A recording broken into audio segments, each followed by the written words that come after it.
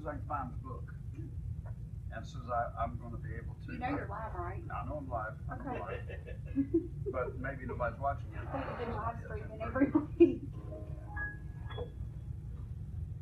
Mr. Graber, this is Tracy Swarthout. This is Mr. Graber.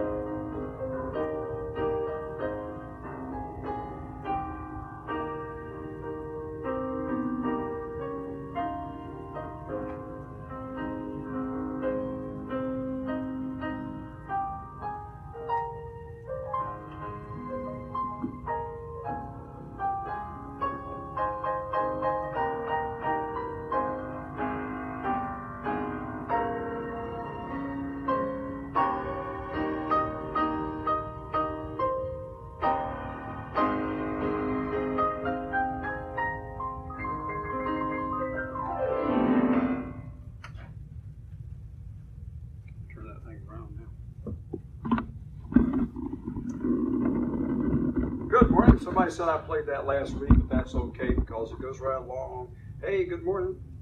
It goes right along with what I'm going to be talking about today. And it's good to see all of you here. I want to welcome also our international audience online, those who are watching it live and those who will be seeing it later. This is July the 8th. It's a beautiful morning outside. It was also good to have our first-time visitor here, Mr. Graber. Did I say it right? Good to have you, sir.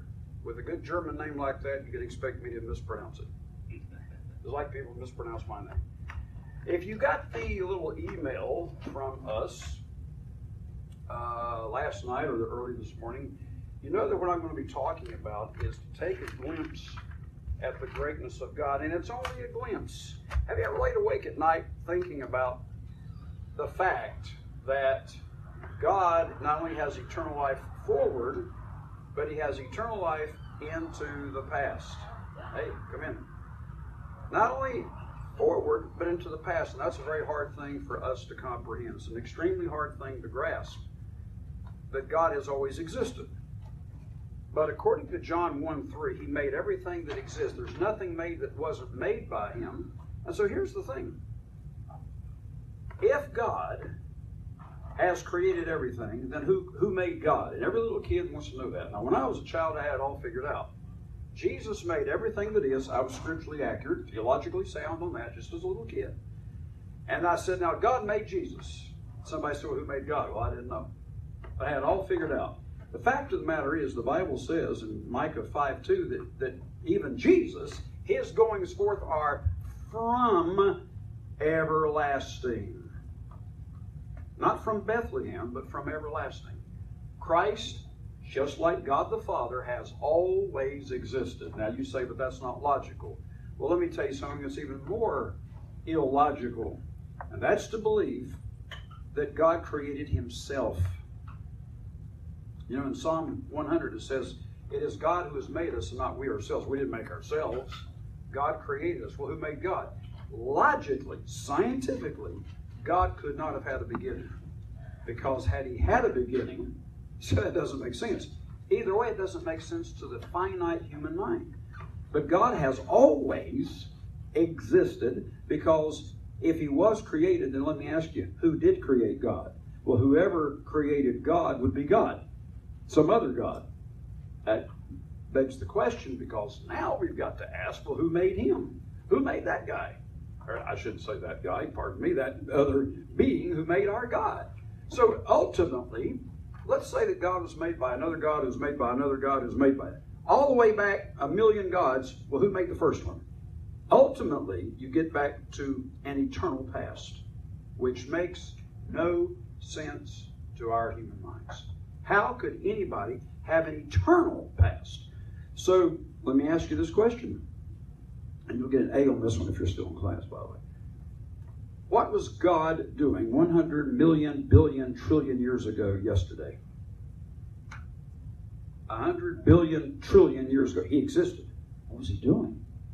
You know, there is evidence, or I shouldn't say evidence, there is intimation in the Bible that God may have made other universes before this one.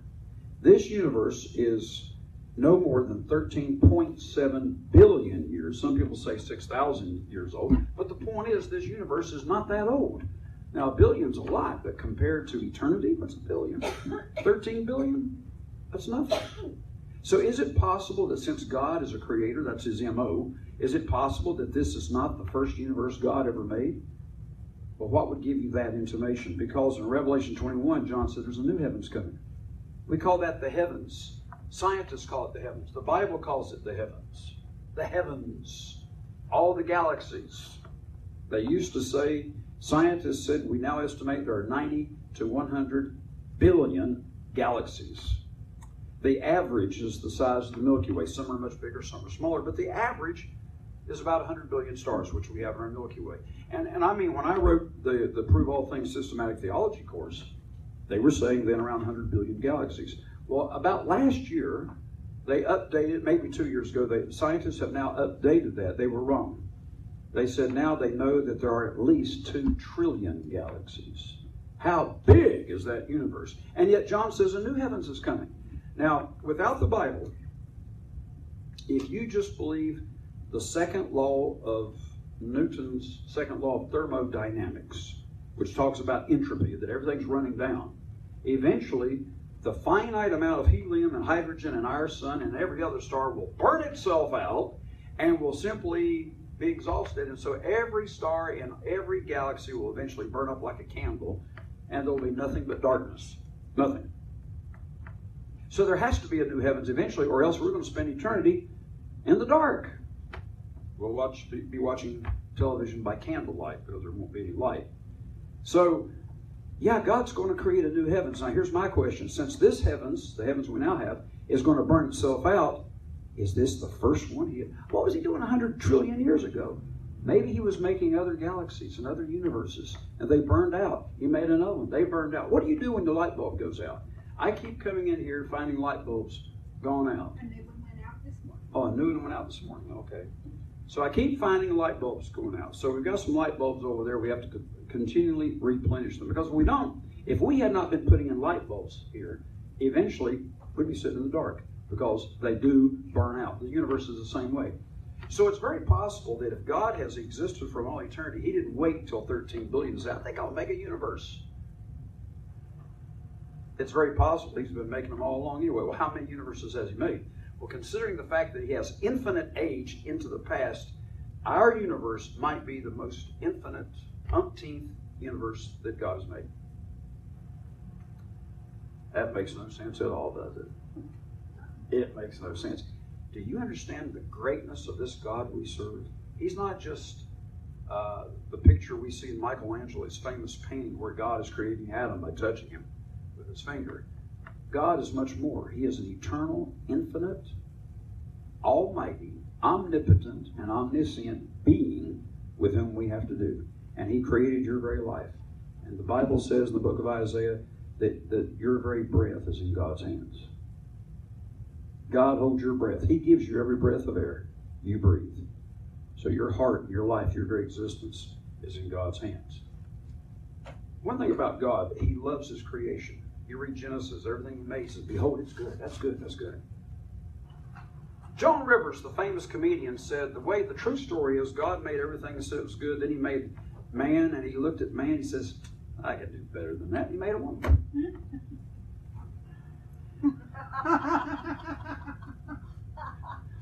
That's Joan Rivers' apocryphal account of creation. I know, right? I'm in trouble. So, all these ladies are in trouble. So, that, God made everything, said it was good. And since He loves His creation, He loves you. And He knows you've done bad things, and He knows you've made mistakes, and He knows you've had faults and weaknesses of flesh and weaknesses of mind and wisdom and everything else. He knows that. And yet God says He still loves us. Why? He made us. The Bible likens God to a father, and it likens us to children. And when you look at parents and children, that the kids can do all kinds of things, and the parents still love them. Now, I'm not a parent. I've never raised kids. I had a nephew that I helped raise. So I don't understand how you parents feel, because I've never raised children. I helped raise him a little bit. But I can sort of understand it, but not perfectly, because I've never raised children. I don't know how you parents feel about your kids. I told you the story about this lady whose son was a serial killer, and they interviewed this lady and said, how do you feel the fact that your son has confessed? He was on death row. Your son has confessed that he's a serial killer. How do you feel about that? She said, I love him. They looked at her and they said, but how can you love him? He's killed all these innocent people. And she said, he's my son. Isn't that amazing? And when you read the book of Isaiah, which we're going to take a look at today, no matter what Israel did, God said, I love you. And the whole purpose for writing all these chapters, 66 chapters, one of the longest books in the Bible, about what they've done wrong and how they should repent, how He wants to bless them, the whole reason is for that is because God loved Israel no matter what they did, like a loving father.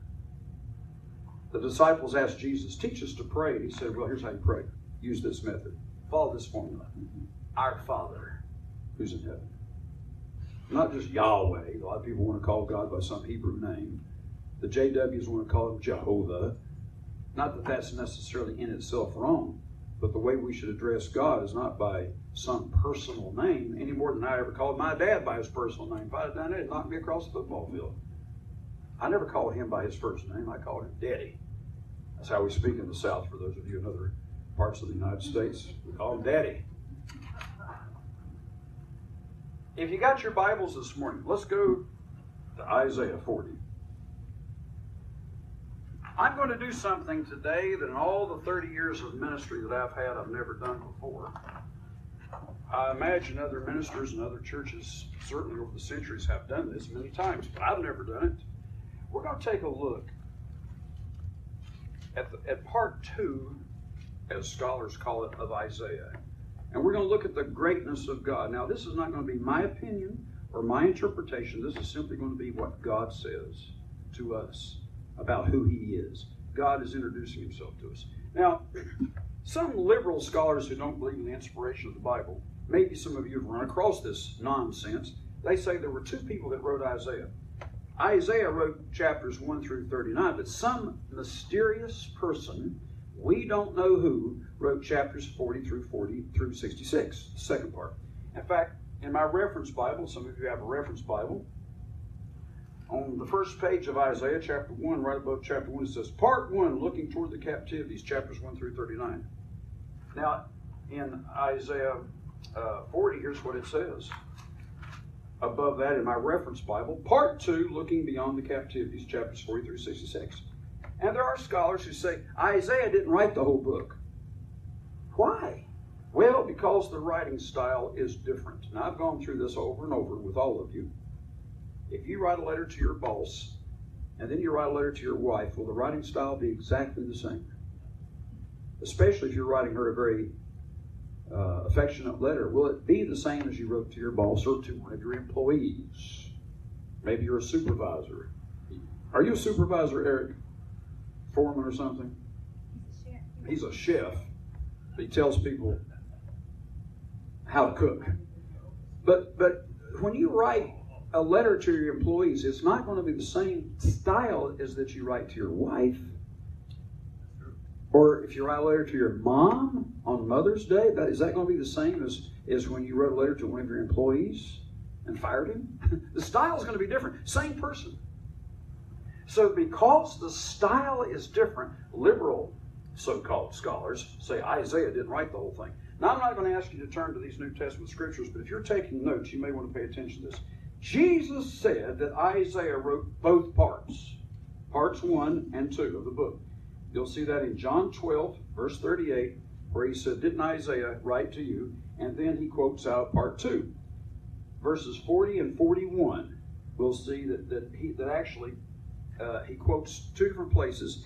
He quotes from part 1 and part 2 of Isaiah. And Jesus said, that's John 12, 38 and 40 through 41, Jesus said that Isaiah wrote both parts. And I'm going to take his word for it. Now, so Isaiah wrote this, but the style is different. So just in case you say, well, I don't know that Isaiah wrote that, because some liberal scholars, they're scholars because they've written a book and somebody read it. That makes them a scholar. But they don't believe what Jesus said. That's their problem. Now, I'm going to go to Isaiah 40.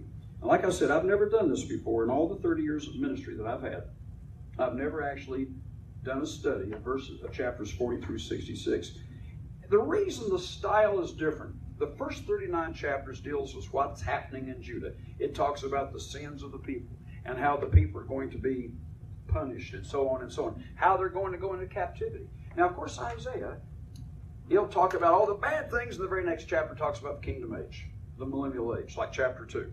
Then chapter 3 goes back into the bad things. You get to chapter 11, talks about the kingdom age. Then he goes back into all the bad things that are happening and how they're going to be punished. You get to chapter 35, it talks about the kingdom age, the millennial age. Again. Back and forth, back and forth. And that's the first 39 chapters. Then you come to chapter 40, and the style is different because it's writing about a different topic. Look at verse 8. The grass withers, the flower fades, but the word of our God shall stand forever. O Zion, that brings good tidings means good news, translated as gospel in our New Testament, gets you up into the high mountain, O Jerusalem, that brings good tidings. Lift up your voice with strength.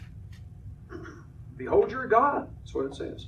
Verse 10, behold the Lord God, and the word God in all capital letters, there's the Hebrew word YHWH, which means the eternal. I'm going to read it that way. Behold, the Lord eternal will come with strong hand, and his arm shall rule for him. Behold, his reward is with him, and his work before him.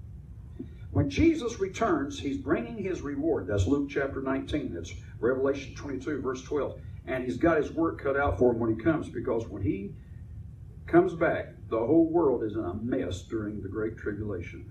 And so his work is cut out for him. He's got a lot of work to do. The Great Tribulation, which has killed possibly up to 1/4 of mankind. The great and terrible day of the Lord, which follows that, kills up to 1/3 of mankind. So the world's in a horrible devastation due to World War III. Verse 12. Who has measured the waters in the hollow of his hand, and meted out, or measured heaven with the span? This is a span from your thumb to your little finger. That's a span, about 8 to 9 inches. So God looked at the sky and he said, we're going to make it so big. You can't do that. But God did. He measured out heaven with the span. He comprehended the dust of the earth in a measure. It says he weighed the mountains in scales and the hills in a balance. So he took the scales and he figured out, put some dust on, figured out how much the earth would weigh. This is how great our God is. Verse 15. Behold, the nations are as a drop of a bucket, or as we would say, a drop in the bucket. That's where that expression comes from. That's like a drop in the bucket. Now, if you've got a great big bucket and you have one drop in it, that drop is so insignificant, you can't even drink it. It's too small. All the nations are like one drop in a bucket and are counted as the small dust of the balance, which means they don't weigh anything. Behold, he takes up the isles, the margin says the coast, meaning the continents, as a very little thing. All nations before him are as nothing, and they're counted to him less than nothing, and vanity, and in Hebrew, vanity means emptiness, futility, or worthlessness. To whom then will you liken God, this infinite being who's always existed? What likeness will you compare to him? You say, why are you talking about this?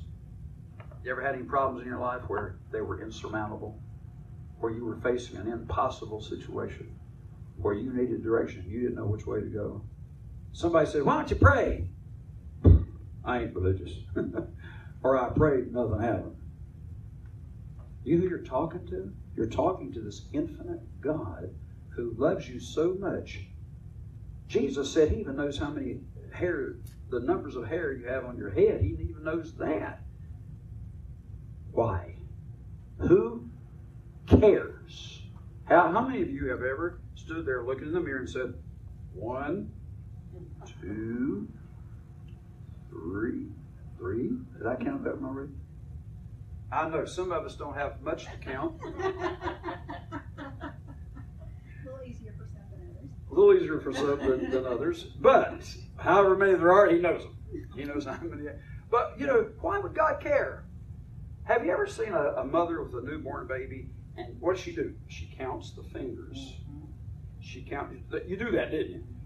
You count the fingers, you count the toes, make sure they're all there. And if that baby even has the smallest birthmark, that mama knows about it. Who cares? I mean, what difference does it make?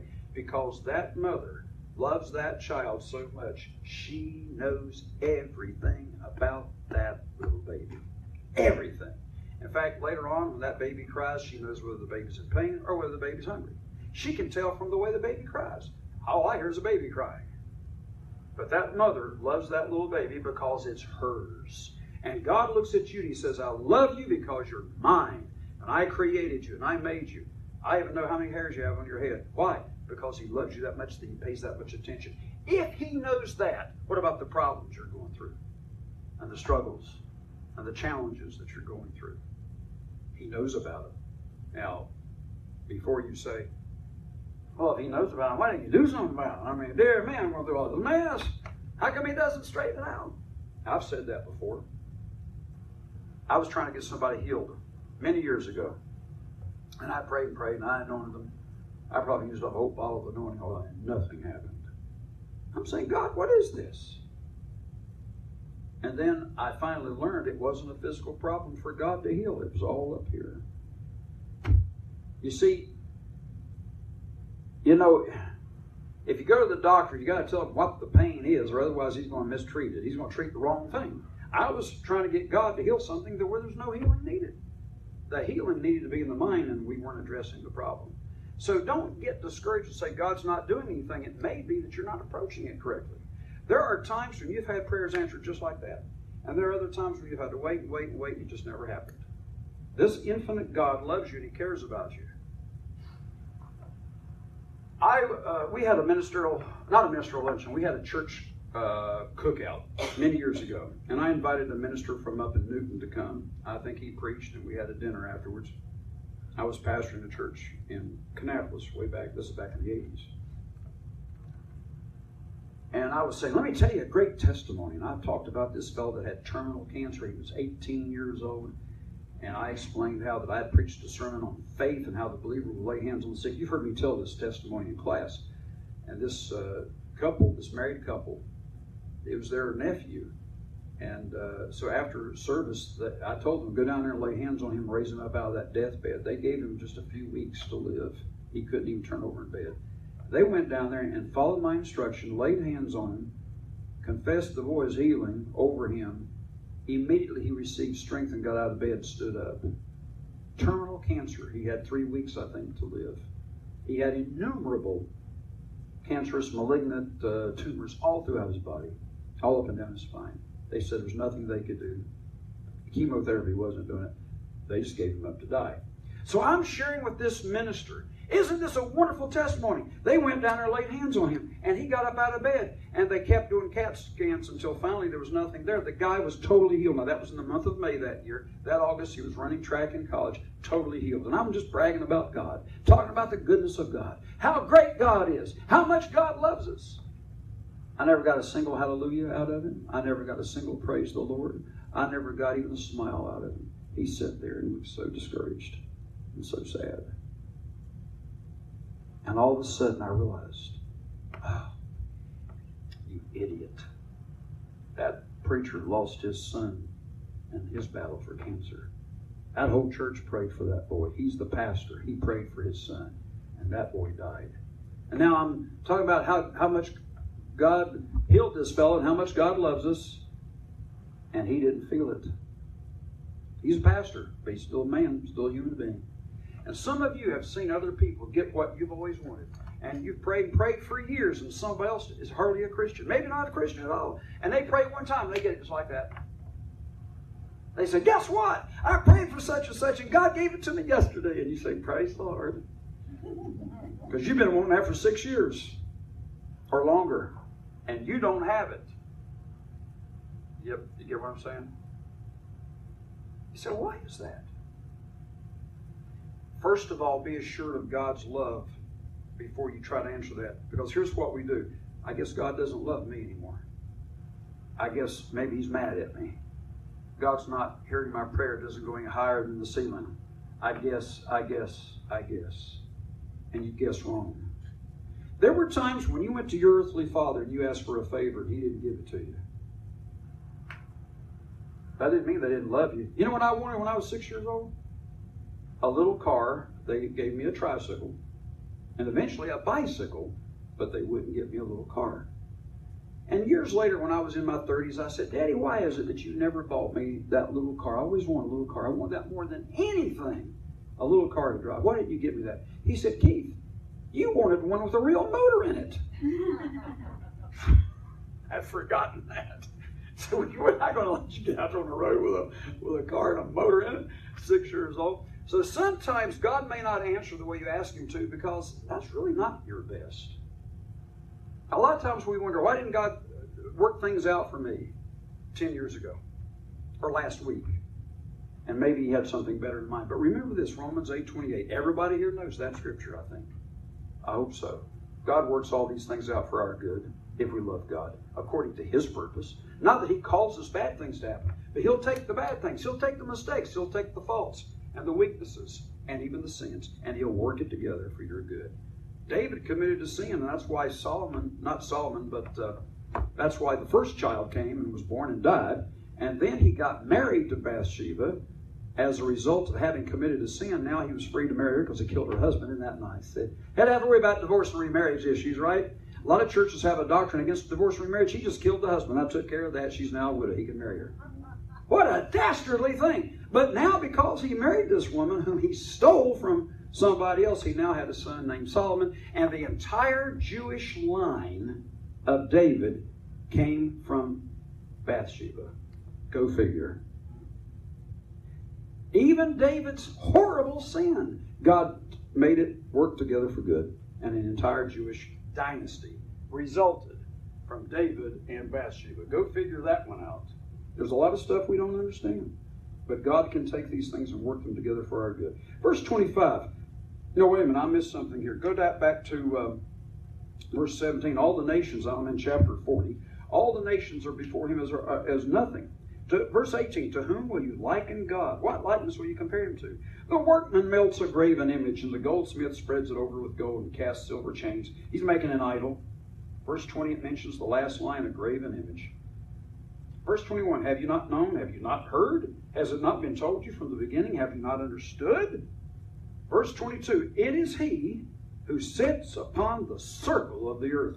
The Moffat version says the round the earth, because the Hebrew word circle means an orb or a sphere. And the inhabitants thereof, all the 7.3 billion people who are alive today, all the inhabitants are grasshoppers, as grasshoppers. God, who stretches out the heavens as a curtain and spreads them out as a tent to dwell in. At the outermost parts of the universe, scientists tell us it's speeding outward from the Big Bang. It's still exploding outward at 100,000 miles, I think, per second. It's going very, very fast. Verse 26, or let's go back to verse 25. To whom then will you liken me, God says, or shall I be equal, says the Holy One? Lift up your eyes on high, and behold, who's created these things? Have you ever gone out at night and looked up at the stars and just said, wow, look at that? Who brings out their host by number? Wow. He calls them all by names. By the greatness of his might, for that he is strong in power, not one fails. Now, there's 100 billion stars. There aren't that many names in the English language. I don't think there's even 1 million words in the English language. And yet God has names for all the stars. And that's just our galaxy. He says all of them by name. If God knows the names of the stars, let me ask you, does he know your name, your middle name? I bet you he knows your social security number too. He knows your telephone number. God knows everything about you. He knows about that little pain you've got back here. He knows about this little problem you've got here, this little problem you got there. And it's not that God doesn't want to heal it. He's trying to get you to trust him and to realize how great he is. You know, it's a lot easier to have faith, and I've done a lot of messages on faith. It's a whole lot easier to have faith in God when you realize how great he is. And the fact that he loves you. This is what we've got to be convinced of today. The greatness of God and the fact that this Creator loves us. Verse 28, have you not known, have you not heard, that the everlasting God, comma, and then here's the word in Hebrew that's translated as the eternal, not the Lord, but the eternal, when you see it in capital letters. The everlasting God, the eternal, the Creator of the ends of the earth, faints not, neither is weary, there's no searching of his understanding. You can't search his understanding. God has enough understanding, he can make a subatomic particle. You can't make a BB. Not by yourself, without some machine to do it. How do you understand his understanding? He gives power to the faint, that may be you. And to them that have no might, he increases strength. Even the youths shall faint and be weary. The young men shall utterly fall, but they that wait upon the eternal shall renew their strength. They will renew their strength if you'll wait upon God. He will give you the strength to get through whatever it is you're going through. We're still in the first chapter here, and I've got the whole book of Isaiah to cover today. Chapter 41 and verse 4.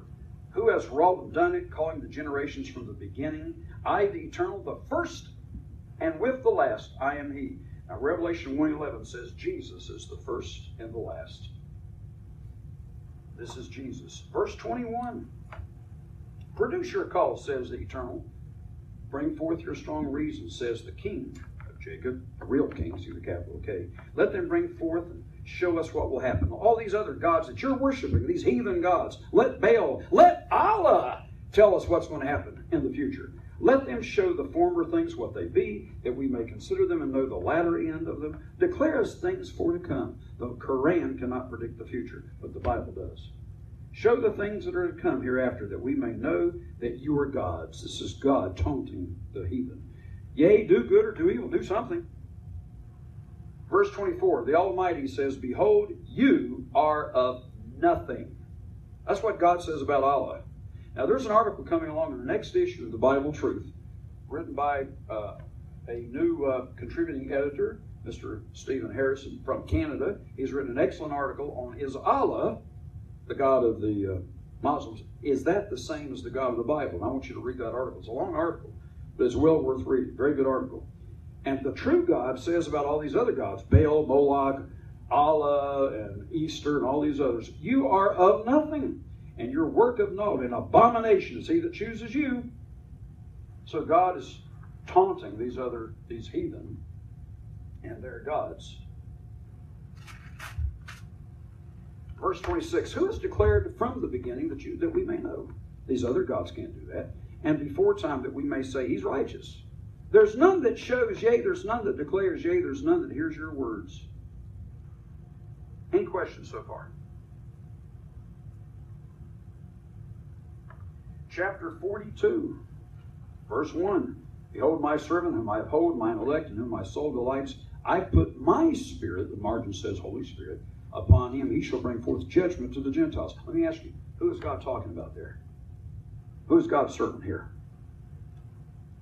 Who's bringing forth judgment to the Gentiles? Jesus. Jesus. This is talking about Jesus. Verse 2. He shall not cry nor lift up nor cause his voice to be heard in the streets. A bruised reed shall he not break. The smoking flax shall he not quench. That's a quote. Well, that's not a quotation from the New Testament. This is quoted in the New Testament. This is actually found in the New Testament referring to Jesus. Verse 4, he shall not fail nor be discouraged till he set judgment in the earth, and that's at the second coming, and the isles shall wait for his law. Oh, I thought Christ abolished the law when he came. No, when he returns to this earth, they're all going to be waiting for him to provide the law of God, what the Jews call the law of Moses. It has not been done away. Verse 5, thus says God, the eternal, he that created the heavens, 2 trillion galaxies we now know, and stretched them out, he that spread forth the earth, and that which comes out of it, he that gives breath to the people. God gives you every breath of air you breathe. Verse 6, I, the eternal, have called you, and will hold your hand and keep you and give you for a covenant of the people, for a light to the Gentiles, to open the blind eyes, to bring out the prisoners from the prison. That's quoted in Luke chapter 4, if I remember correctly, talking about Jesus. Verse 9, behold, the former things are come to pass, and new things do I declare before they spring forth. Before they spring forth, I tell you of them. God predicted what would happen in the last days, and it's coming to pass. God predicted the Roman Empire before it ever started in the book of Daniel. God predicted it would be destroyed, and it would be revived 7 times. It has so far been revived 6 times. How did God know that? When those of you who have gone through the bachelor's class and you studied church history, Revelation 2 and 3, it is absolutely amazing how specifically accurate in detail those letters were to the 7 churches and how they came to pass over the last 2,000 years. Each of those churches pictures church eras, and if you understand them correctly, God was very, very specific about what would happen, and it came to pass exactly as God said. Verse 21, the Lord is well pleased for his righteousness' sake. Who? Verse 1, my servant. Who is God's servant here? As you said, it's Jesus. He, Jesus, will magnify the law and make it honorable. He didn't abolish the law. He magnified it. And he's the same today as he was yesterday. Verse 24, who gave Jacob for a spoil, meaning to be despoiled by others, and Israel to the robbers? Did not the Eternal, he against whom we've sinned? And America has sinned against God. For they would not walk in his ways, neither were they obedient to his law. Are churches today obedient to God's law? Or do they say, oh, we don't have to keep the law anymore, that was abolished at Calvary? But in the last days, when Jesus returns, he's going to magnify the law to all nations. He even did it in the first coming. And it says we need to be obedient to his law. How plain do we want it? Chapter 43. Are there any questions on that chapter? Chapter 43 and verse 1. But now thus says the Eternal that created you, O Jacob. Verse 2. When you pass through the waters, I'll be with you. Through the rivers, they won't overflow you. When you walk through the fire, you shall not be burned. Neither shall the flame kindle upon you. Have you heard of Shadrach, Meshach, and Abednego? For I am the Eternal your God, the Holy One of Israel, your Savior. I gave Egypt for your ransom, Ethiopia and Seba for you. Since, verse 4, you were precious. Now I'm reading from the King James, but it says, thou wast precious. Let's put that in modern English. Since you were precious in my sight, you've been honorable, and I've loved you. About this time, if you're like me and you're a Gentile, because I'm German, I'm as Gentile as they come. I'm full-blooded German, too. I used to read that and think, man, I wish I was an Israelite, because then God would be talking to me. Well, Galatians 3:28-29 says, if you're a Christian, God has put you in the family of Abraham. You are now an Israelite, no matter what your ethnicity is. I'm German, but now I'm an Israelite. So God says to those, and he loves the adopted as much as he loves the biological children. He says, I have loved you. God loves us who are Christians. We're a part of Israel now. Therefore I'll give men for thee and people for thy life. Fear not, for I am with thee. I will bring your seed from the east and gather them from the west, and so on. So God says in verses 5 and 6 that all the tribes of Israel will be regathered. That did not happen in 1948. It's still waiting to come to pass. Verse 10, you're my witnesses, says the Eternal, and my servant whom I've chosen, that you may know and believe me and understand that I am he. Before me there was no God formed, neither shall there be after me. I, even I, am the Eternal, and beside me there's no Savior. And who's talking here? Jesus. The only God that they knew was the second member of the Godhead. They didn't know about the Father yet. In the book of John, Jesus said he came to reveal the Father.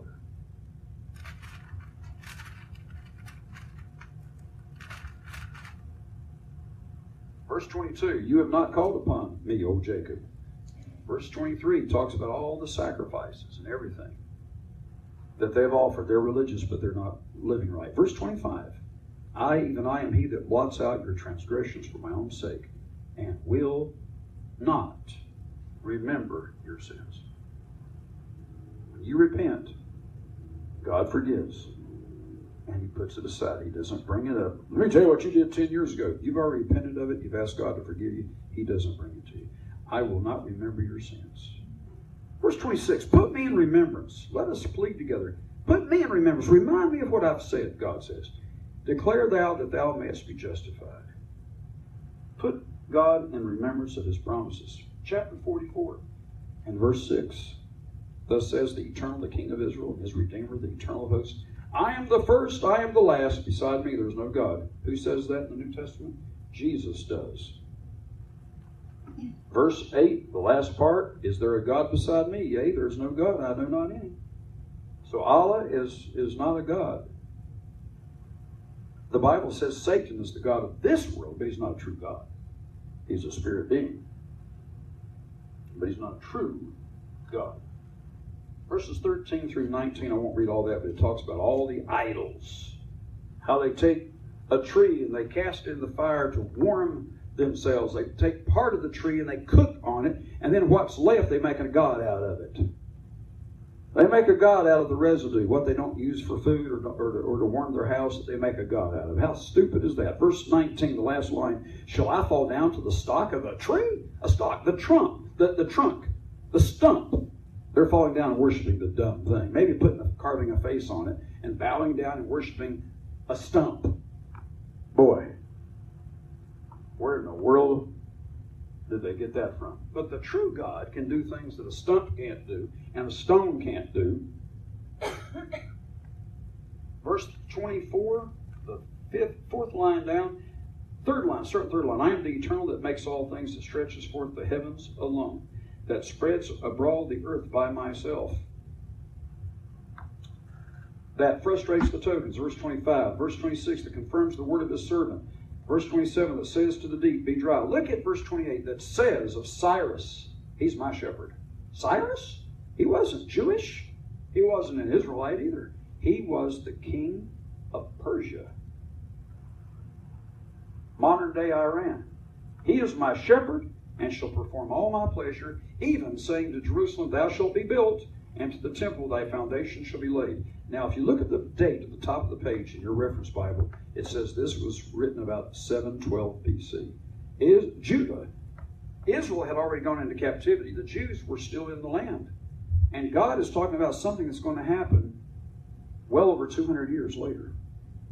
And names this guy by his name 200 years before he was born. How great is this God? He's not just a picture on the stained glass window, which violates the second commandment, by the way. People take his name in vain because they don't realize the greatness, the power of God. If you could see Jesus in his natural form, if you could actually see him, if he showed up right here in the street and all of a sudden there's Jesus in his natural glorified body, it would be like a hydrogen bomb explosion going off. The power that radiates from his body, it would just blind you. The Bible says you can't look on God and live. The next time they drop a hydrogen bomb somewhere, just stand there and stare at it for a little bit. You won't last long. The power that radiates from that bomb will kill you. And God is more powerful than the atom. God says of Cyrus, he's my shepherd. Verse 1 of chapter 45, thus says the Eternal to his anointed, to Cyrus, whose right hand I've held, to subdue nations, and he did. And I will loose the loins of kings, and that happened. To open before him the two-leaved gates, and the gates shall not be shut. That was Babylon. If you read how Cyrus came in and conquered Babylon, God said this is going to happen 200 years before the guy was born. How great is this God we serve? Verse 3. Look at the last 3 lines. That you may know that I, the Eternal, who call you by your name, am the God of Israel. Verse 4. For Jacob my servant's sake, and Israel mine elect, I have even called you by your name. I have surnamed you, though you have not known me. God laid it on his mama's heart to name him Cyrus. And he became the king of Persia 200 years before his parents were even born. How did God do that? I don't know. How did he know this was going to happen? I don't know. There was another guy named Josiah. He was named 300 years before he was born. Do you understand who this God is we're talking to? When you've got a problem and you come before God, it's not that God's not powerful enough to solve your problem. But sometimes he wants us to believe he will. Not just that he can. I hear people say, I know God can do it. God will if you do what you're supposed to do. Jesus didn't say, ask and you might receive. He didn't say ask, this is Matthew 7:7. He didn't say ask and God could do it for you. He said ask and you will receive. Verse 8, the first part says, for everyone that asks receives. Now I got to give you a caveat, a warning, a caution. Be careful what you ask for. Make sure it's what you want. Because all of a sudden it shows up. And you say, wait a minute. Do I really want this? Before you pray. Look, if I put in an order through Sears or some company like that, I'm going to be giving them my credit card number or writing them a check or doing something. I got to make sure I really want that before I place my order. Is that not right? Because when it shows up, I paid for it. When you come to God and say, God, this is what I'm asking you for, get ready. And the Bible tells us to ask in faith, and then we'll receive. All right, I got to hurry along here. I'm trying to impress upon you the greatness of God because it's hard to have faith in a God that you don't really realize just how great this God is whom we serve. Let's see, we're in chapter 45? We're in chapter 45, okay. Verses 17 through 18, Israel shall be saved in the eternal with an everlasting salvation. You shall not be ashamed nor confounded. World without end. God said it's going to work out great. You're in a bad situation now, but one day you're going to be blessed. Verse 18, thus says the Eternal that created the heavens, God himself that formed the earth and made it. He has established it. He created it not in vain for no use. He's got a reason for it. He formed it to be inhabited. I am the Eternal, and there is none else. Verse 19, the last line, I declare things that are right. Verse 21, the last 3 lines, there is no God else beside me. A just God and a Savior, there's none beside me. Look to me, verse 22, and be saved all the ends of the earth, for I am God, there is none else. And verse 23, the last 2 lines, unto me every knee shall bow and every tongue shall swear. You know who that is? That's Jesus, because in Philippians chapter 2, Paul says, every knee will bow to Christ. Chapter 46, verse 4. Even in your old age, I am he. And even the hoar hairs, H-O-A-R, like hoarfrost, it means the white hairs. Even when you reach that stage and you got gray hair, I will carry you. I have made and I will bear, even I will carry and will deliver you. Even when you get old and weak, God says, I'm not going to forsake you. In whom will you liken me? Who are you going to compare God to? And make me equal and compare me that we may be like? You can't compare God to anybody. God is awesome. Verse 9, remember the former things of old, for I am God, there's none else. I am God, there is none like me. Declaring the end from beginning, and from ancient times the things that are not yet done. Verse 11, the last three lines, I have spoken it, I also will bring it to pass. I have purposed it, I also will do it. You read the book of Revelation and you find out what's going to happen in the last days. And it's going to happen exactly as the Bible says. And if you don't believe that, hang around long enough to see it happen. Back in the 1800s, people they began to really study prophecy in the 1800s. And there was a man called William Miller who started what is called the Advent movement. He began to study the Daniel, and he was coming up with when the end would be. And at that time, when they read Revelation 13, they said, taking a mark in your right hand, that's not possible for everybody to have a mark. That's impossible. That's got to be something symbolic. Well, why would it be symbolic? It says you can't buy or sell without it. What do we buy and sell with? Money. Do you know they've got a mark on every single product you buy? It's called the UPC symbol. If you look at it, the first line, if you know how to read those UPC lines, the first line is a 6. Look at the middle line, that's a 6. And the last line is a 6. 666. Every UPC code is embedded with 666. And they don't buy and sell without it. Now that doesn't mean you've got the mark of the beast or the number, because the beast hasn't yet arisen. But what I'm telling you is the technology is here. The computer technology is here. And now they're talking about people voluntarily laying their hand on a scanner when they go to the doctor or they go to the hospital. Have you seen those scanners? Have you even, in other words, they can scan your hand to identify you. And one of these days, it may not happen in the next 10 years, and then again it might. One of these days, you'll go to the grocery store and they'll say, put your hand on the scanner, we'll debit your bank account. Oh, you don't have a number in your hand? Well, we don't accept cash. Put all those groceries back. And unless you're a Philadelphian Christian, when that day comes, you're not going to be able to buy and sell. How did John know that 2,000, almost 2,000 years ago? Because God told him to write it down. God knew that the technology would exist where they could put a microchip in your hand, and everybody will one day be asked to take one, and one day everybody will be forced to take one. That may not happen in your lifetime, but what if it does? Are you a Philadelphian?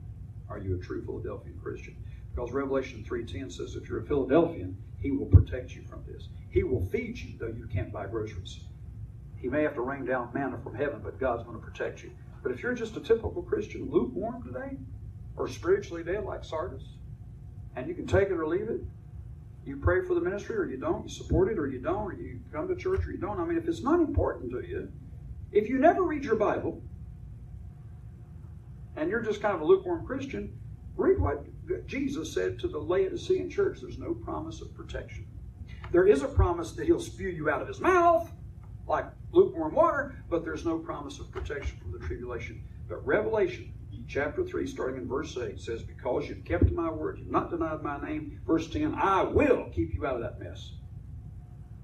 I'll keep you from it. The Greek word ek means out of. I'll keep you out of the tribulation. You won't have to be a part of it. Because now they have the technology to put a chip in the hand of every child. The day he's born, they put the chip in there. And what happens when the state mandates it? You say, what's wrong with the chip?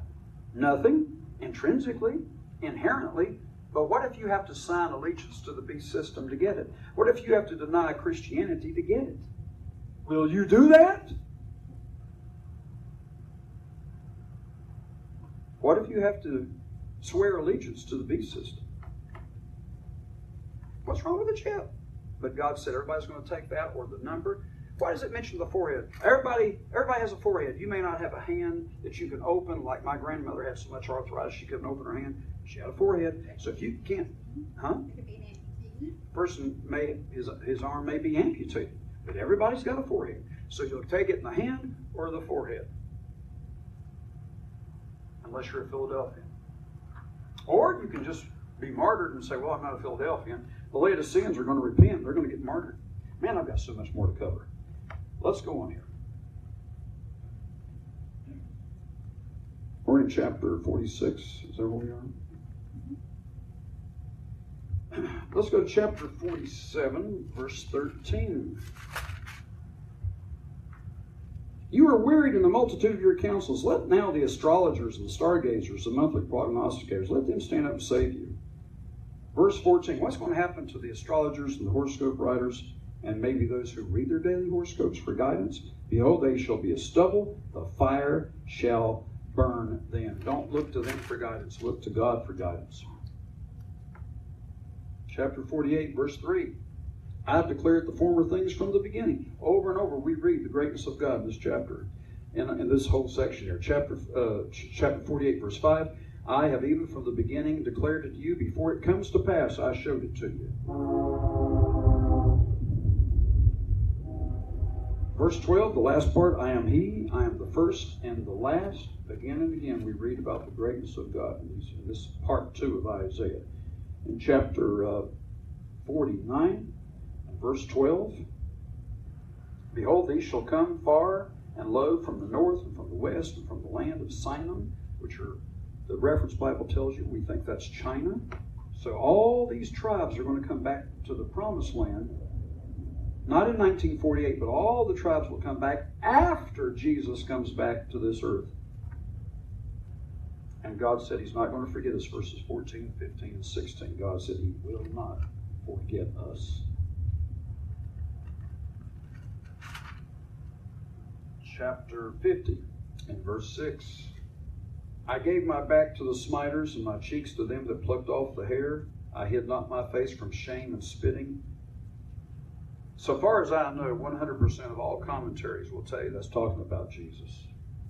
The God of creation, who made all things, who is the first and the last, became a man and went through this horrible punishment so we don't have to. Verse 9, the Lord eternal will help me. Who is he that shall condemn me? Lo, they all shall wax old as a garment. The moth shall eat them up. The whole universe eventually is going to vanish away. Chapter 51, verse 1. Hearken to me, you that follow after righteousness, you that seek the Lord. Look unto the rock whence you're hewn. Who is the rock of Israel? 1 Corinthians 10, verse 4 says it's Christ. Psalm 18, verse 1 says the rock of Israel is God Almighty.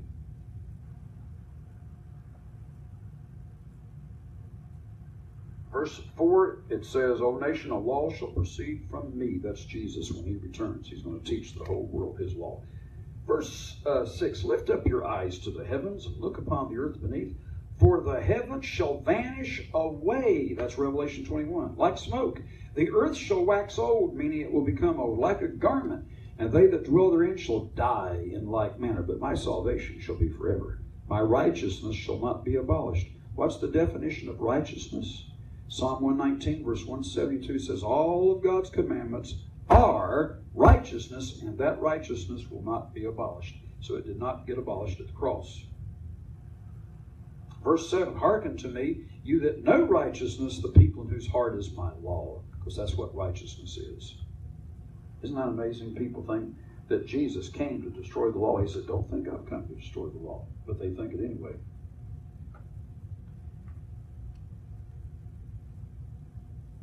Something in verse 16 that I've always found interesting. What are we going to be doing for all eternity? I have put my words in your mouth, and I have covered you in the shadow of my hand, that I may plant the heavens. There's going to be a new heavens and a new earth one day. God said, I've put my words in your mouth so that I could make it. Now, Ephesians 3:9 says, God created all things by Jesus Christ. Is God going to create the new heavens, which we know He will, but will He do it through you? I'm putting my words in your mouth so that I can create the heavens, so that I can plant this new heavens. We already got one heavens, but there's coming a new heavens. Is it possible that you and I, as children of God for all eternity, will be working with the Father like Jesus worked with the Father to create the new heavens? Something to think about. It may start here at the earth. Our sun, our moon, maybe things will change here when God the Father comes. But what about all those other galaxies? Eventually they're all going to go out, won't they? Just like they use up their energy. And so you and I may be used of God the Father to make more worlds and more stars. You say, that's crazy, Keith. It's crazy to you as a human being, but you don't understand something. You're not going to be human forever. Chapter 52, verse 7. How beautiful upon the mountains are the feet of them that brings good tidings, good news. And that's quoted in the New Testament, referring to the gospel. Verses 13 through 15, it talks about how that this great God became a man, and his visage was so marred, verse 14, more than any man is formed, more than the sons of men. Talking about, the margin says at the bottom of the page, the effects of the crucifixion. Chapter 53 is all about the first coming of Jesus, and that God laid all the sin of mankind on his servant, who is Jesus Christ, and he took our sins for us. Chapter 54 and verse 5, your maker is your husband. God uses the old covenant like a marriage covenant, and the new covenant is like a marriage covenant. He says your maker, the one who created you, is like a husband to you. Jesus is the husband. He's also the creator. Verse 7, for a small moment have I forsaken you, but with great mercies will I gather you. And a little wrath, verse 8, I hid my face from you for a moment, but with everlasting kindness I'll have mercy on you, says the Lord your Redeemer. Have you ever felt forsaken? Don't answer out loud. Have you ever felt like God wasn't listening? That God has forsaken you? Where's God? I'm in this big mess. Where is God? For a little moment it seems like he's forsaken you, but he won't. And he's going to rescue you. He's going to come for you. Are there any questions at this point? Chapter 54, verse 5, I read that. He's your maker. Let's go to chapter 55, verse 3, the last part. He's going to make an everlasting covenant with you, the sure mercies of David. Verse 11, so shall my word be that goes forth out of my mouth. It will not return to me void. Everything that God says is going to come to pass. Chapter 56, verse 1. Thus says the Eternal, keep you judgment and do justice, for my salvation is near to come, my righteousness to be revealed. For the whole world, that's at the second coming of Christ when he saves the world. Blessed is the man that does this, any man at the second coming, if you're still obeying God, and the Son of Man that lays hold on it, that keeps the Sabbath from polluting it, keeps his hand from doing any evil. All the world will be obeying the Ten Commandments. Neither let the son of the stranger, that's the Gentile, who's joined himself to the Lord, say, don't let him say, the Lord is there to separate me from his people. Oh, I'm a Gentile. God has separated me. No, God has not separated us. Through Christ, God has adopted us as the family of Israel. And don't let the eunuch say, I'm a dry tree. Verse 4, thus says the Lord to the eunuchs that keep my Sabbaths and choose those things that please me. This is at the second coming of Jesus. Even unto them I'll give in my house and within my walls a place and a name better than of sons and daughters. Verse 6, also the sons of the stranger. That's most of us in this room. We're Gentiles. That join themselves to the Eternal to serve him and to love the name of the Eternal, to be his servants. Everyone, not just Jews, everyone that keeps the Sabbath from polluting it and takes hold of my covenant, even them will I bring to my holy mountain and make them joyful in my house of prayer. For my house shall be called a house of prayer for all people. Germans like me, Africans, Eskimos, Chinese, Japanese, whatever you happen to be. Everybody will have a chance to serve God if they will obey his commandments. Chapter 57, verse 15. Thus says the high and lofty one that inhabits eternity. God not only inhabits the future, he inhabits the past, which our minds don't understand. Whose name is holy. I dwell in the high and holy place with him that is contrite and humble. If you're contrite and humble, you'll dwell with God for eternity. Chapter 58, verse 1. Spare not. Cry aloud, spare not, lift up your voice like a trumpet, and show them their sins. Now, this is what he said to Isaiah. Verses 7 through 11 says, if you'll help the poor, and you'll feed the poor, and you'll help the afflicted, and you'll cover the naked, if you will be good and help the poor, and stop gossiping, verse 9. If you draw out your soul, verse 10, to the hungry. Verse 11, then the Lord will guide you continually. Everybody in this room needs divine guidance. Verse 12, and then you'll build the old waste places. Verse 13, if you turn away your foot from the Sabbath, from doing your pleasure on my holy day, and call the Sabbath a delight, the holy of the Lord, honorable, and shall honor him, not doing your own ways, nor finding your own pleasure on that day, nor speaking your own words, then you'll delight yourself in the Lord. I'll cause you to ride upon the high places of the earth. I think about that when I get in a little airplane. I'm flying 3,000 to 5,000 feet over the earth. I'm looking down at the trees. I'm flying over the high places of the earth. I'm in the high places. I'm up in the clouds. And I think about that. Chapter 59. God's hand, verse 1, is not shortened that it cannot save, or his ear heavy that he cannot hear. But our iniquities have separated us so that God doesn't hear our prayers. Sometimes we've just got iniquity. Verse 7, their feet run to evil. They make haste to shed innocent blood. Americans are making haste this day, on this weekend, mostly on Saturdays, to go to the abortion clinics and kill not hundreds, but thousands of little babies. And that is cold-blooded murder. And God says they make haste to shed innocent blood. And therefore, verse 8, they don't know the way of peace. They don't know the way of peace. You think that God is going to allow women to kill their little babies that they don't want when Jesus returns? You think that's going to happen? I tell you no. Chapter 60, verse 1. Arise, shine, your light has come. You and I are going to literally arise from the dead. And the glory of the Lord is risen upon you. That day's coming. Verse 12, the nation and kingdom that shall not serve you shall perish. And there he's talking to Israel. Verse 13, look at the last line. I will make the place of my feet glorious. That's not heaven. That's here on this earth. The last part of verse 16. I, the Lord, am your Savior and Redeemer, the mighty one of Jacob. He's the one that's coming back to this earth. Verse 18, violence shall no more be heard in your land. And just yesterday I was watching the news. And I was watching about how bad it was now in Israel. And how there's so much terrorism and violence in the land. God said that's going to come to an end. No more violence, wasting, or destruction within your borders. You'll be called, your walls will be called salvation, your gates will be called praise. So God is going to change all that. Chapter 61, verse 1, the Spirit of the Lord is upon me because the Lord has anointed me to preach good tidings. That refers to Jesus. I think it's Luke 4. Verse 6, you'll be called priest of the Lord. We're going to teach people God's way.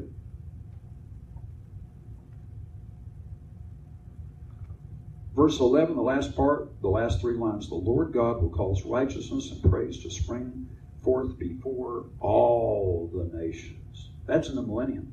That's certainly not happening today. Chapter 62 and verse 2, the Gentiles will see your righteousness. You'll be called by a new name, which the mouth of the Lord shall name. And that's in Revelation. We're going to get a new name.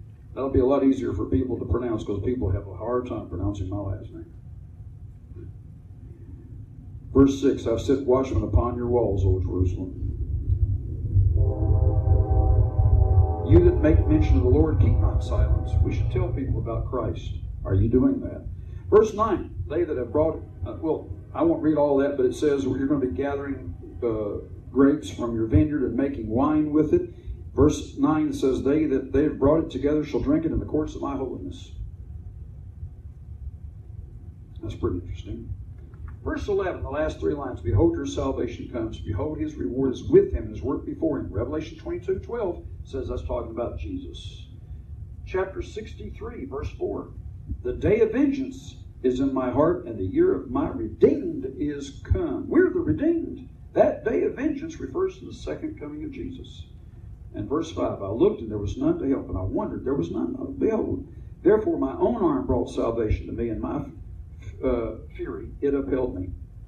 Jesus' own arm helped him because he was not under grace. Galatians 4, verse 4 says he was under the law. He was not under grace. He had to earn his salvation, and he earned it for you too, because God imputes that to us.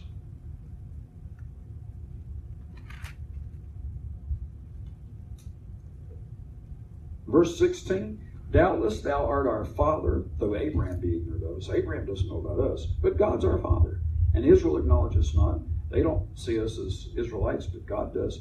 You, O eternal, are our Father, our Redeemer. That's Jesus. Your name is from everlasting. Chapter 64.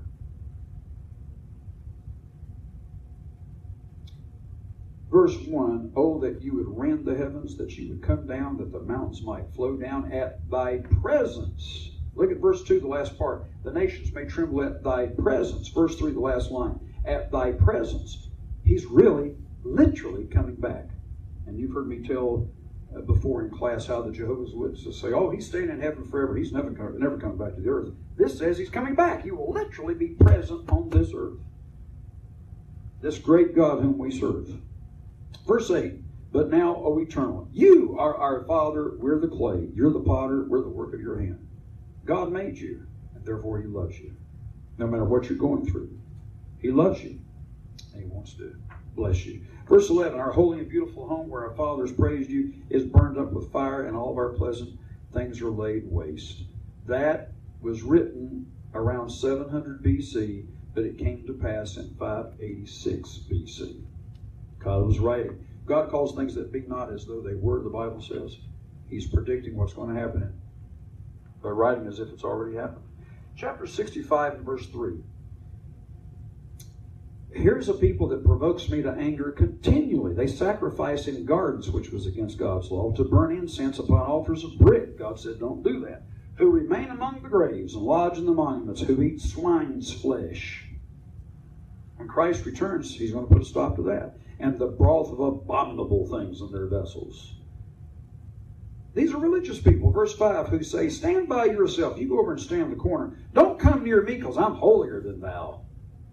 You ever heard that? People who are holier than thou? That's where it comes from right there, the book of Isaiah. Don't touch me. I'm super righteous. I'm holier than thou. In other words, if she were a real Christian, she wouldn't be wearing jewelry. If he was a real Christian, he wouldn't be wearing whatever, a toupee. Some people think it's sin for a man to wear a toupee. And it's wrong to wear jewelry. And it's wrong to wear earrings. The Bible doesn't condemn that. Now, if you don't believe in wearing it, don't wear it. But don't say, I'm holier than you because I don't wear jewelry. And there are some women who in certain churches who look at other women who wear makeup and say, well, look at those women wearing makeup, wearing that jewelry. I'm holier than they are. Be careful about that. Because you know what? God loves those people who wear makeup too.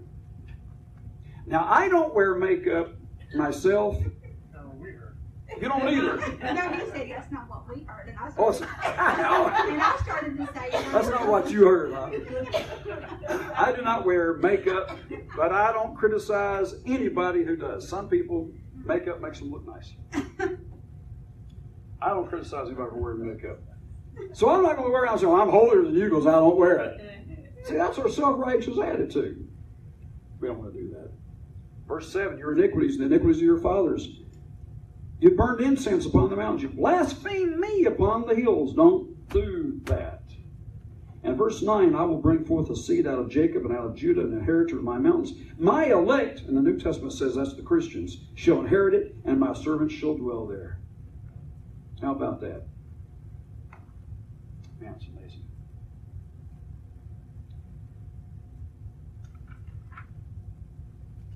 Look at verse 17. I create new heavens and a new earth, and the former shall not be remembered, nor come into mind. 100,000 years from now, you probably won't say, you know, I used to live here in Concord or Charlotte or wherever. I used to live here, I used to live there. You won't even be thinking about that anymore. It's going to be a whole new existence for all of us here in this room today, and those watching by the internet. It's going to be a whole new existence for the whole planet Earth. It's pretty amazing. It's something that's hard for us to understand. Verse 19, I'll rejoice in Jerusalem and joy in my people. Verse 20, during the millennium, the life expectancy will be 100 years, not 70, not 70, but 100.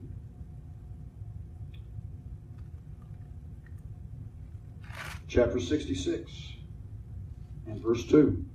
All these things have my hand made, and all those things have been, says the Lord, but to this man will I look, to him that is poor and of a contrite spirit. Jesus said, blessed are those who are poor in spirit, not poor in pocketbook, poor in spirit. If you have a poor and contrite spirit and you tremble at God's word, God says, I'm looking to the person who will respect my word. And there are a lot of churchgoers that have never read this Bible from cover to cover. Never read it. I'm talking about people who go to church every week. And they don't know what this book says because they haven't read it. One lady many years ago told a preacher, she said, we pay our pastor to read it for us, and he interprets it for us. We don't have to read it. That's what we pay him to do. Well, how do you know he's telling you the truth? Well, he went to seminary. Which one? Where did he go to seminary? Yeah, it's amazing, isn't it? Now, verse 3, if you kill an ox, you're just like somebody who slew a man. If you sacrifice a lamb, you're just like you cut off a dog's neck. God's not interested in the physical rituals of religion. Yea, they have chosen their own ways, their own doctrines, their own teachings. Their soul delights in their abominations. But they're religious. They're very religious. Verse 5, hear the word of the Lord, you that tremble at his word. Your brethren that hated you, that cast you out for my name's sake, they said, let the Lord be glorified. But he will appear to your joy, and they'll be ashamed. Some of them may have thrown you out because you started obeying God. There was a fellow who was a drunk. He came to church every week drunk as a skunk, and they said, poor fella. And one day he got into the book of Romans, and he said, guess what? I just found out that God has imputed the righteousness of Christ to me. And what is it? Romans 3:23 says, I am the righteousness of God. And they threw him out of the church. They couldn't understand that. They threw the man out of the church. Verse 14. When you see this, your heart will rejoice, your bones shall flourish like an herb, and the hand of the Lord shall be known toward his servants, and indignation toward his enemies. For behold, the Lord will come with fire. Who is this? This is Jesus Christ. And with his chariots like a whirlwind, to render his anger with fury, and his rebuke with flames of fire. When you see Jesus, it's going to look like a fireball. Just the flames and the energy radiating from his body. For by fire and by sword he'll plead with all flesh, and the slain of the Lord shall be many. When Christ returns, he's killing a bunch of people. Zechariah 14 talks about those who rebel against Christ at his second coming. If you rebel against him, boy, you're in trouble, because he's going to put people to death. And Luke 19, it says, bring those people who did not want me to rule over them, bring them here and slay them before me. That's Luke 19. Jesus said, I'm going to kill them. He's not coming back as the humble carpenter, meek and mild. There's an old Baptist hymn, Jesus, meek and mild. That might have been the first time, but when he comes back, there's nothing mild about him. He's coming back with a sword, and he's going to kill the people who reject him and refuse his government. For by fire and by sword he'll plead with all flesh. Verse 17, those in that day when Christ returns, who sanctify themselves and purify themselves in the gardens behind one in the midst eating swine's flesh. I don't know why they added the word tree there in italics. Trees don't eat anything. Behind one person in the midst eating swine's flesh, and the abomination, and the mouse. You know, people in China eat mice. Shall be consumed together, says the Lord. Be careful what you're eating when the Lord returns, and find out what God wants you to eat now. For I know their works and their thoughts who will come. I will gather all nations and tongues, and they will see my glory. Revelation says, every eye will see him. I will set a sign among them that escape of the nations, Tarshish and all these other places. These places that have not heard my fame, neither have seen my glory. And they'll declare my glory among the Gentiles. I heard a preacher on radio say, when Jesus comes back, probation is ended. Nobody can get saved after Christ returns. This says that all these nations, like Tarshish and Pul and Tubal, who have not heard of his name, missionaries will be sent out in the millennium to declare his fame, give them a chance to be saved. Probation isn't ended. That's when the majority of the world is going to be saved in that day. And they'll bring all of your brethren. And verse 23. Well, let's look at verse 22. For as the new heavens and the new earth which I'll make shall remain before me, says the Lord, so shall your seed and your name remain. And it'll come to pass that from one new moon to another, from 1 month to another, and from one Sabbath to another shall all flesh come to worship before me, says the Lord. Now that's during the millennium. How great is our God? Well, when you go through a trial, and you go through heartache, and you go through a time when it seems like God is not answering your prayer, first of all, God is so great, there's nobody else but him. He considers himself to be your Father. And Jesus said, here's how you pray. You pray, our Father. Every person in this room, and those watching by the internet, every one of us have gone through struggles and trials, heartaches, disappointments, disillusionments, frustrations. We've been depressed. If nothing else, you've had a pain that the doctor couldn't fix. And that was depressing. There are problems. But God hasn't forsaken us. He is great. He's awesome. He's our healer. He's our redeemer. But you've got to realize something very important. God does love you no matter what you've done, no matter who you are. I'm a Gentile. He loves me too. He loves us no matter what. He loves you as a father. And if you've done some bad things, say, God, I'm sorry, I'm crazy, I'm stupid, I did some stupid stuff, forgive me. And He will. But can He make it better? Can God straighten out the mess and make it better? Can God not necessarily turn back the clock, but can He start anew from today and start making your life right? Is it ever too late for God? Listen, God can do a lot of stuff.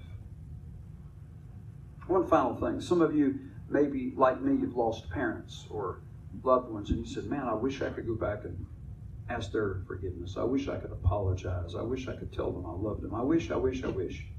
Folks, don't waste your time on that. They're coming back. John 5, 28, 29, all of them are coming back. One day you can tell your mom how much you loved her. You can tell your grandma how much you loved her. One day you can make amends with all the people that you've ever wanted to. Folks, they're not gone. They're just away. Every single person that you've ever lost, you're going to have a chance to spend eternity with. Because God loves you. And He's going to make it right. God is going to make all this mess, He's going to make it right one day. Any questions from the internet? Do you have any? Any comments? There's about a 10-second delay, so if there's any questions, it might take a minute. Congratulations. That would be 26 books and that's pretty impressive. Yeah. 26 books. Chapters. Oh, 26 chapters? 26 chapters. I just read through 26 chapters in an hour. Dr. Roller, it takes him about a whole hour to go through 2 verses. But you know, those chapters, let me say this, I'm going to dismiss you. 40 through 66, if you've never just sat down and read it verse by verse, morning, you want some encouragement? I just finished that a couple of weeks ago. I guess it was last week. I was just finishing Isaiah. I'm in the book of Jeremiah now. Read those chapters and encourage yourself in the Lord. Any questions or comments we get? All right. Thank you all for coming. Good to see everybody. Good to have Mr. Graber. I'm sorry. Good to have all of you again. We'll see you all next week. All of you come back next week. We'll see you then. You're dismissed.